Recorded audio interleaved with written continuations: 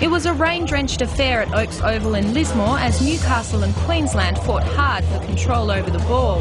The Jets unlucky on their first attempt.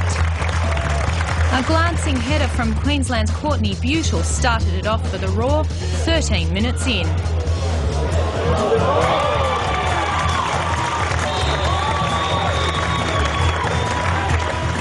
"1-0 and the girls in orange looked like they were set to repeat. But this one went just wide. In the second half, Newcastle began to threaten the Queensland goal. And a deflection from Kim Carroll's boot almost levelled the score. The Roar relieved as Casey Dumont saved them from an own goal.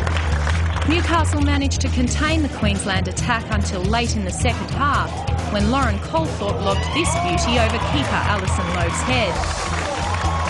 The Jets didn't give up, mounting a few late raids, but they couldn't find the finishing prowess to break the Queensland defence. 2-0 in the end for Queensland. Butel and Colthorpe a goal apiece. We had a good, tough week of training and looked at what happened last week and how we could turn it around, and thankfully tonight we did.